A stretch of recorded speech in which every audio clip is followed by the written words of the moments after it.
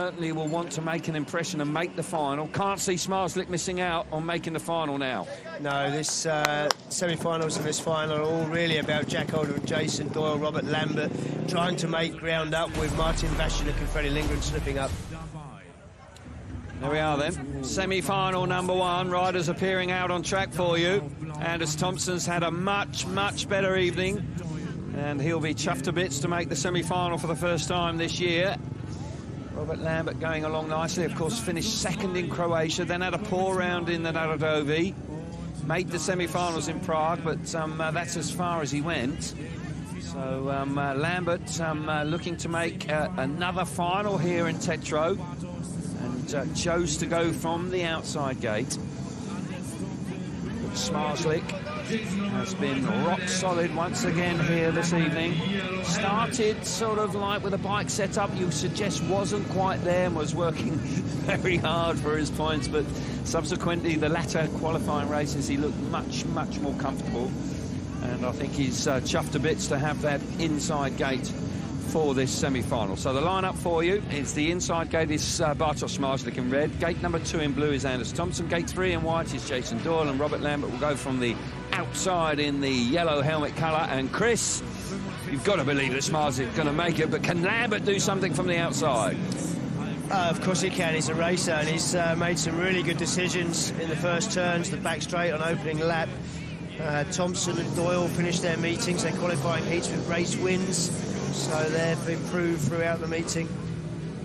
They have indeed. Anders Thompson finished with a fine win last time in his qualifiers, and that saw him safely through. As I say, Anders Thompson can take you by surprise. When he's in the mood, he really is quite a spoiler, so you can't rule him out at all. And Jason Doyle, well, we know what he's all about. He will be giving it absolutely everything. So here we go then. 3 races to go. Semi-final number 1 in the Burgring Arena. Oh, big movement from Doyle. Got to be a red light. No, there isn't. Round the inside. He's capitalised there. Oh, wow, he's got away from that. No, Robert Lambert's packed up. Red lights are on. Had to happen, didn't it? Yeah. Had to happen. I thought he got away with that. I think if it had stayed at the back, I think it would have been left, but... you know, you could argue that actually he did penalise himself. He was last in the first turn, but... Referee changed his mind down the back straight when he saw him slip into second place and the final was calling. So, yeah, no real surprise with Jason Doyle being a touch impatient there on the start line. Yeah, he's just had a nibble at it. It was held for quite a while. The argument there from the rule book would be he's moving when the tapes go up, because if you look, he's just creeping forwards. He is actually moving when the tapes go up. You have to be stationary. So Craig Ackroyd really with the right decision there. Yeah, I don't think he was going to make it initially, though. I think you're right. I fancy that when he got into second place, the red lights didn't come on until the end of the back straight. So, interesting moment there. And Craig Ackroyd pulling them back. Jason Doyle will be on a warning for the restart. Or he's more than aware of that. I don't need the warning. I know what I did. I think he knew that was coming, and he's quite accustomed to it. He quite often carries a warning, Jason.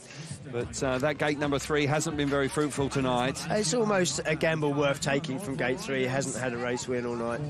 Yeah, so maybe a touch of good fortune required to make the final from gate 3 this evening.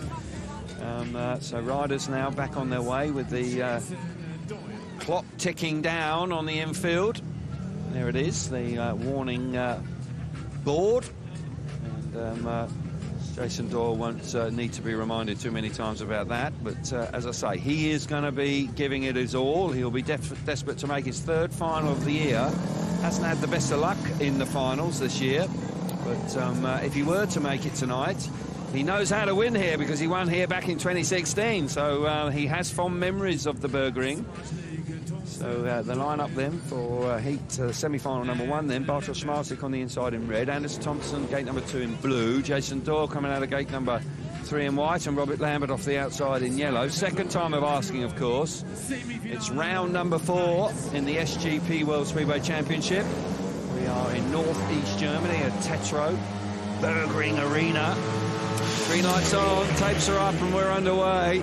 It's a level break. Smarsley gets there. Oh, look at Doyle charging up the inside. Here comes Lambert. Lambert around the outside, neck and neck with the championship leader. Smarsley there, long tracking it down the back straight. Here comes Doyle now. Doyle coming through into second place. What a move from the Australian. Right place there. What an opportunist move there. He's on the warning. Oh, Smarsley nearly off the bike. It's all going on here in semi-final number 1. I tell you what, Robert Lambert must wonder what he's got to do. There was just so much going on in that opening lap.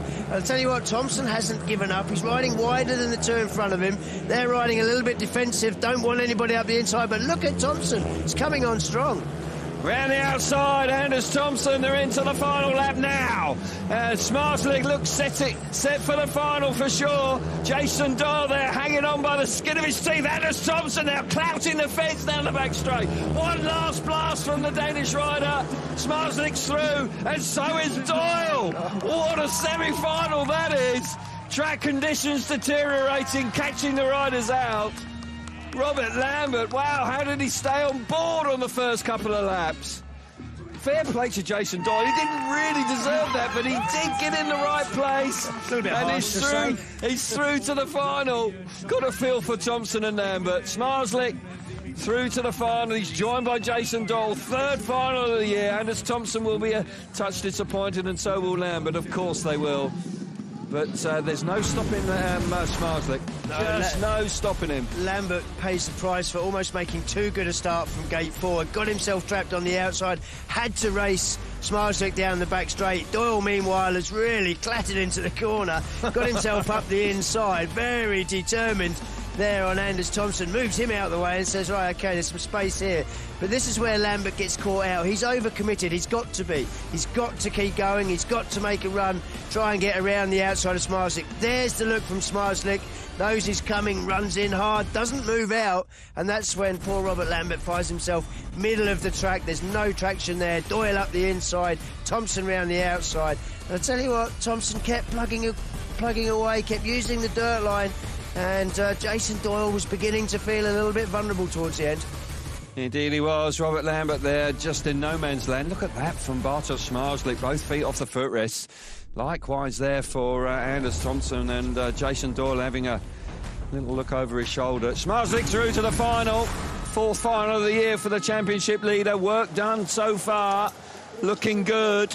Going along very nicely, and with Freddie Lindgren missing out, a massive opportunity for Smarsley to stretch his lead in the championship. Jack Holder's out in semi-final 2. And for Jack Holder, an opportunity to close in to be second in the World Championship chase before going on to Gorzoff in a fortnight's time. What an opportunity for the Australian now in semi-final number 2.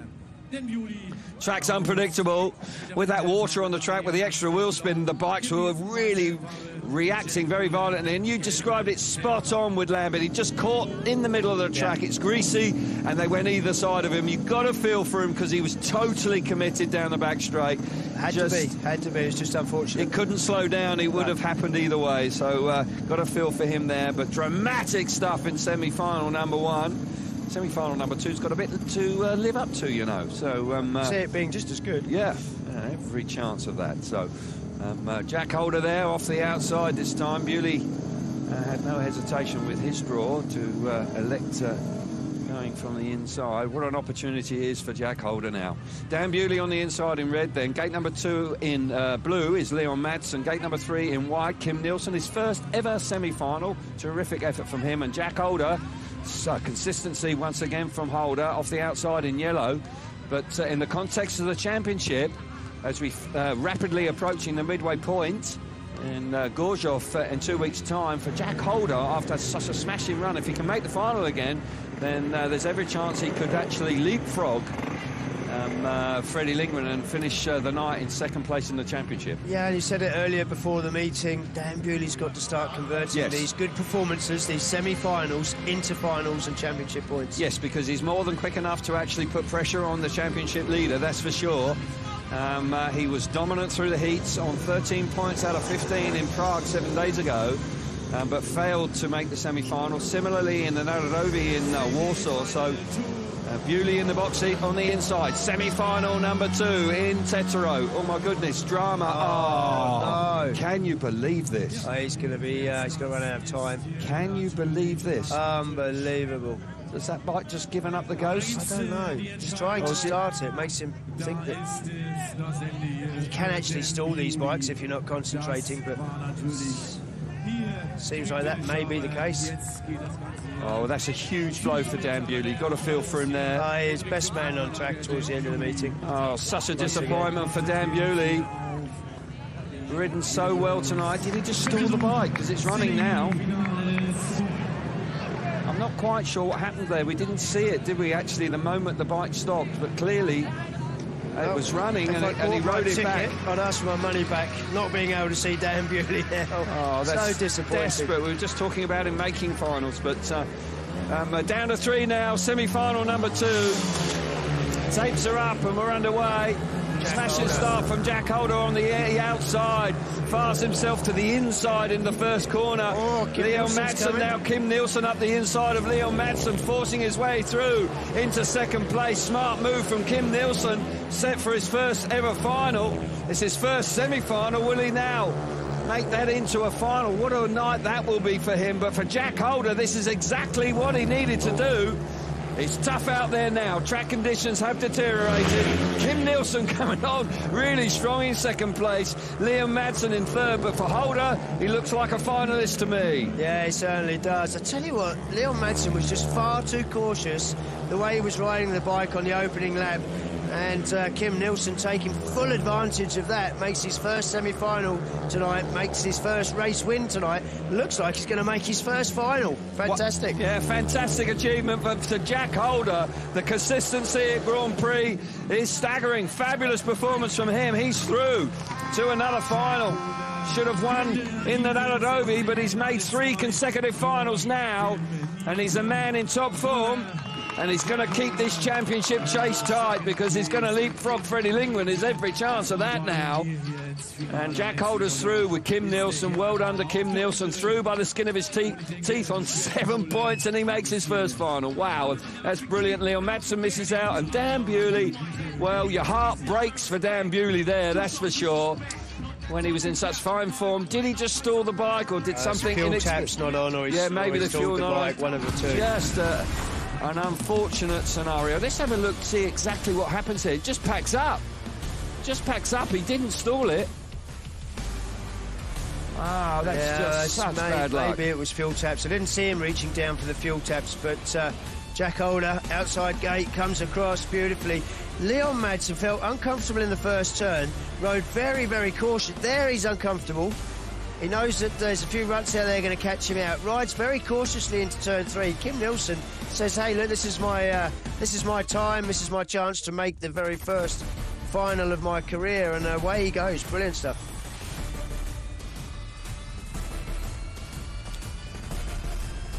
Yep, but nonetheless, Jack Holder through to a 3rd consecutive final and riding supremely well.